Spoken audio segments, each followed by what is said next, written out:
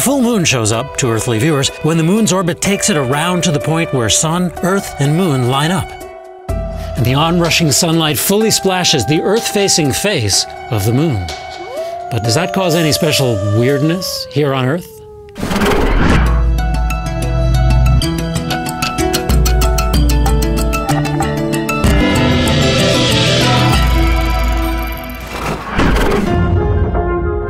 The full moon is more than just a passing phase. During the full moon, and also at the completely dark new moon phase, gravity of the nearby moon lines up in phase with gravity of the faraway but hugely massive sun to cause higher tides in Earth's oceans. Now, could all that crazy gravity slosh around the liquids inside our living bodies, and what could happen if they did? Well, people have long speculated, but turns out the idea that exposure to the full moon causes insanity is, well, just sheer lunacy. Study after study has found no statistical correlation between observed psychotic episodes, or crime statistics, or animal bites. Really, you're not any more likely to hideously mutate into your werewolf form on the night of the full moon than you are on any other night. Some species of real wolves do seem to like to howl at the full moon, but researchers are not quite sure yet just why.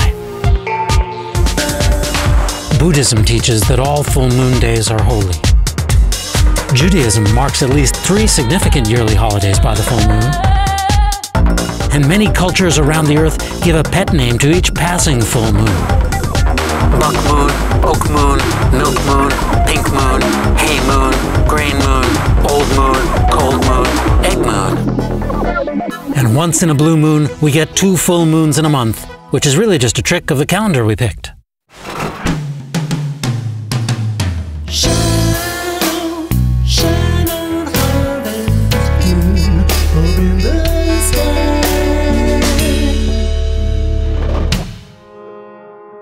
With the moon, the Earth, and even the sun constantly in motion, there's actually only one infinitely short instant when the moon is truly full.